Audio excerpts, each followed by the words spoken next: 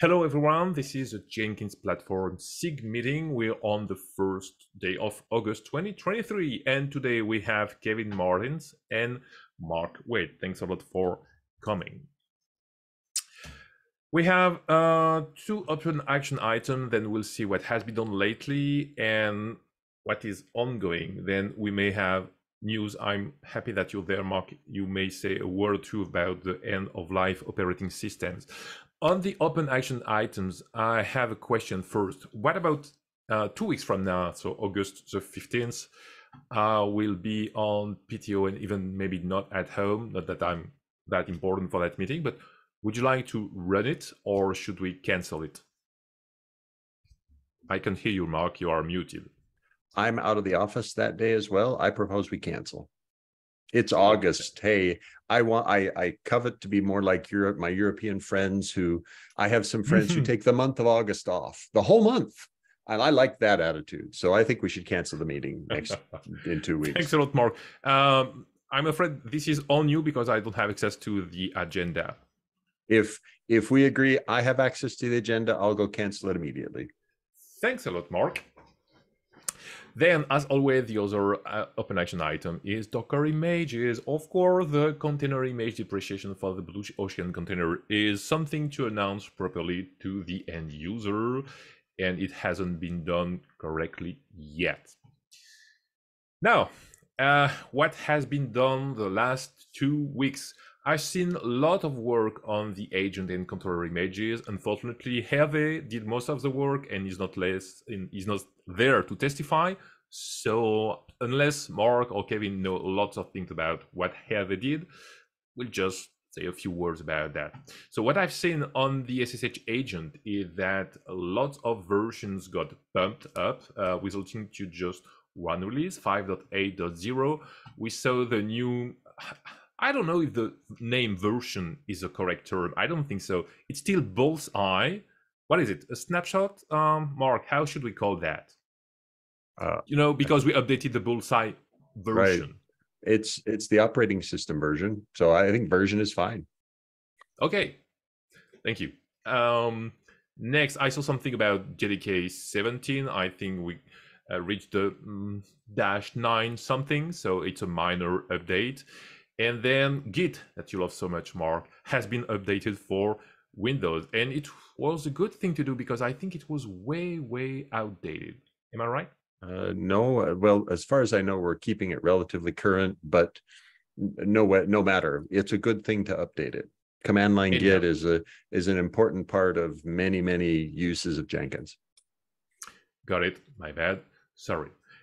Then of the Docker agents, there were also lots of version bumps. We had 2 releases these last 2 weeks. So we bumped up the Arc Linux version, of course, Bullseye also, the version of Jenkins remoting, JDK 17, JDK 11, and Git on Windows 2. For inboot agents, we also had a few version bumps and some new images, resulting in 2 new releases. We have the Jenkins agent that got bumped, of course. So because it's the root Docker image we are basing inbound agent on. And we also have new images for Windows 2022, which is a good thing. I don't know if somebody in the community was waiting for that, but we created it nonetheless. Yeah, yes, there's lots of interest in it, actually. So Windows 2018 is nearing end of life. So lots of interest, maybe too strong, but Windows 2018 really is. Oh, 18, yeah. Well, whatever 1809 means, because there probably isn't a 2018, but the 1809 container image is, hey, now many years out of date. Yep. Ouch. Come on. Sorry. Yeah, got it. And the controller, of course, got 3 new releases following the Jenkins path, but we have nonetheless new versions of JDK 11 and 17, and of course the Bullseye version got bumped. Now, onto the ongoing work. On SSH agent, I saw that Git LFS version was a work in progress. There's also a kind of old pull requests from a new contributor to build the SSH agent for Debian Bookworm. I said I wanted to help, but didn't find the time to, so I wrote a message this week, I guess, asking the user what kind of help I could bring, but didn't get any answer yet. Then we have also a switch to the OpenSSH installation to the Windows native SSH, which could be a breaking change, but this one hasn't been updated in a while, I think. Mark, anything to add to this one? No, well, actually, I take it back. Yes, there's still a question about how we name containers, and the container naming thing is at least peripherally involved in the question, because we've got, on the controller side, we don't encode the operating system name consistently into the image. But on the agent side, we do, because we have more OS names. The question ultimately is, should we adopt a consistent naming pattern, agents and controllers, etc.? But that's a bigger question than just the agents. Right now, we hold with the pattern we have. I see. So do you see a set of images where you would say that it is consistently named, or is there a repo we should take example on? I don't have strong opinions one way or the other. Okay. I know there are strengths and weaknesses to each convention. I think we've got workable things both for the controller and for the agents, right? The users of the agents know what names to use, and the users of the controllers know what names to use. It's just a little surprising sometimes that they use a slightly different naming convention. Yes, and lately I've been installing quite a lot of help tools into my IDE, and whenever I use some Jenkins something, these tools tell me, it doesn't sound really good. You should have a pinned version of some sort, or just get rid of the Debian. You even don't say which Debian you're using and so on. So yes, I think we could do better in a way or another. I don't want to have that big of a name for an agent or a controller, but maybe we should say something more precise. I don't know. I get your point, Mark. Thanks a lot. Next one is on the Docker agent. So there is some work ahead about Windows Nano Server tags, but it won't change the image themselves. It's just changing the way we tag the images. Then for the inbound agent, I thought this one was already done and merged, but I was wrong. So we are trying to sync the readme.md with what is appearing on Docker Hub. And I think Elve also is working, or is it Damien? Whatever, on tracking the nmap version, which is used in Windows test. Once more, that won't change the image itself, just the building process. And on the controller, there's an old PR about uninstalling a plugin. We asked the user for some changes. I think he's done most of them, so I think this one just needs a review once again. The goal of this PR is just to change the README file or add a .md somewhere that explains how to uninstall a plugin when you are using Docker. And now it's heavily based on the article the blog post that got published on Jenkins.io a few weeks or months ago. Time flies by. Wow. Then last time we had this meeting, I said a few words about end-of-life operating systems, and Kenneth told us what his point of view is and why so many people are stuck with old OSs that have reached more or less their end of life, but they still have to use them because of proprietary software most of the time, contracts. So they're happy that operating system vendors keep on their support as long as you pay them, of course. So Mark, you wrote a really nice blog post. I think I'll link to that. No, it's not the blog post. It's your post on community.jenkins.io. But would you like to add anything to that?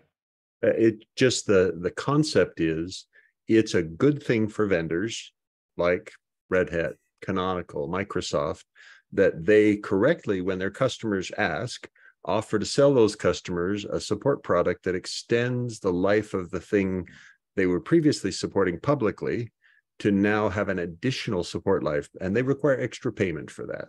It's very fair of them. That's perfectly reasonable.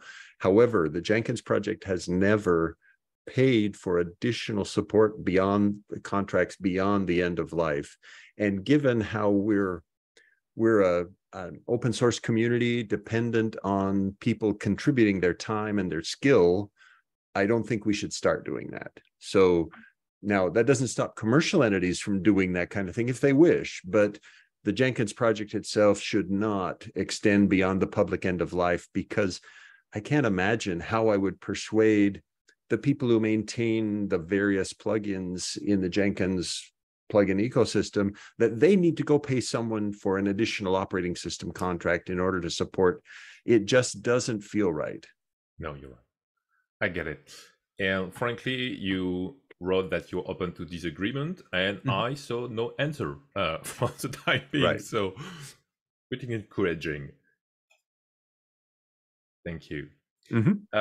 I resisted the urge to add the Debian 17, Debian and JDK 17 installation, because we already talked about that 2 weeks from now.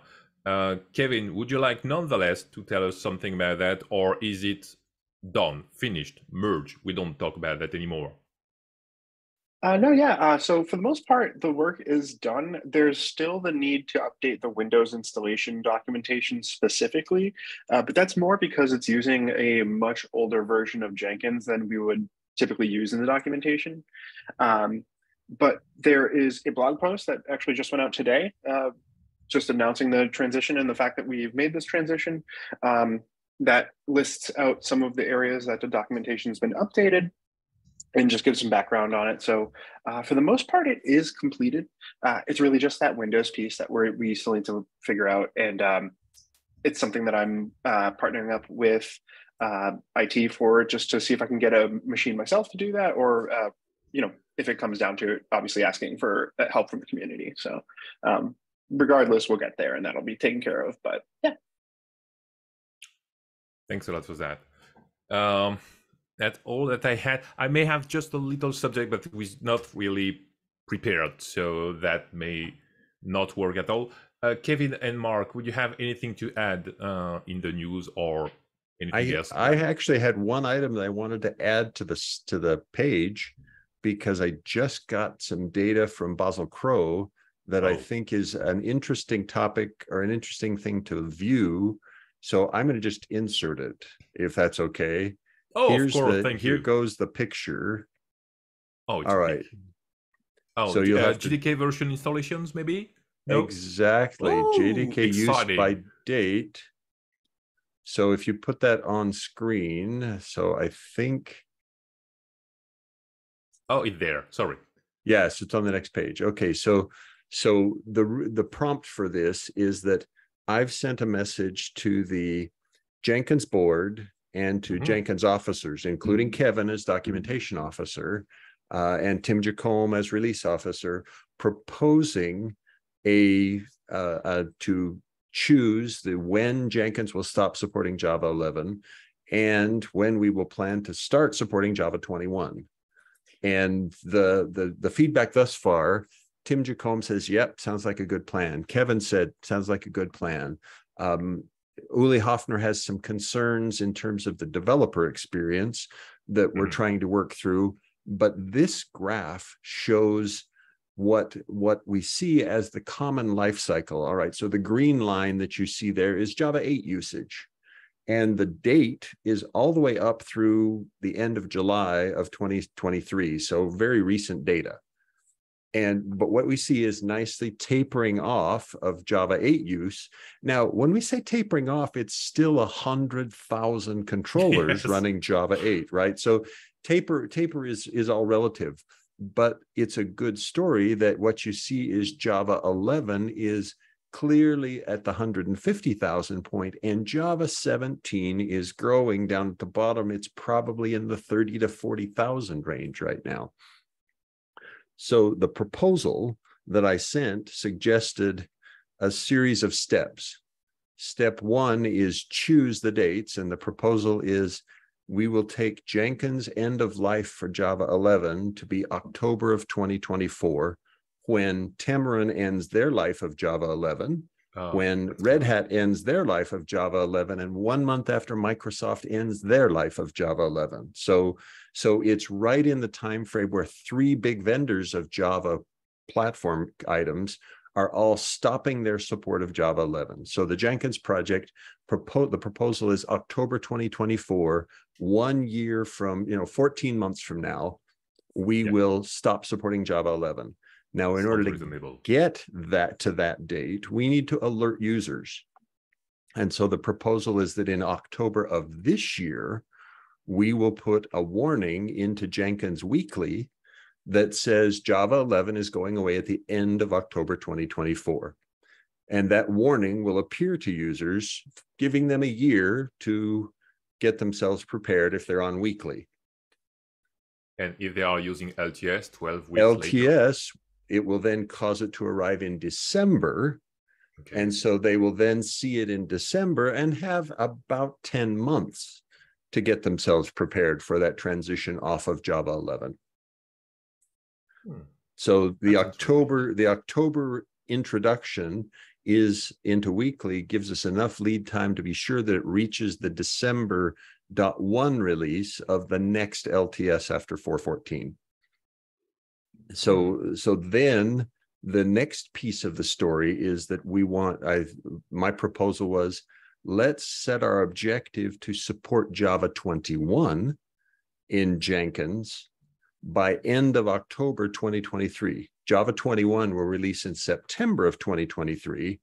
So September 19 is the officially declared release date. And about 6 weeks later, the goal is at least by that point, 6 weeks later, have a Jenkins weekly release that officially supports Java 21. Okay. So the idea is a phased approach. We get Java 21 supported in weekly, and then the next LTS, and it may be the December LTS, or it may more likely be the next LTS 3 months later that includes 21 and LTS. It just depends on when we get the weekly supporting Java 21.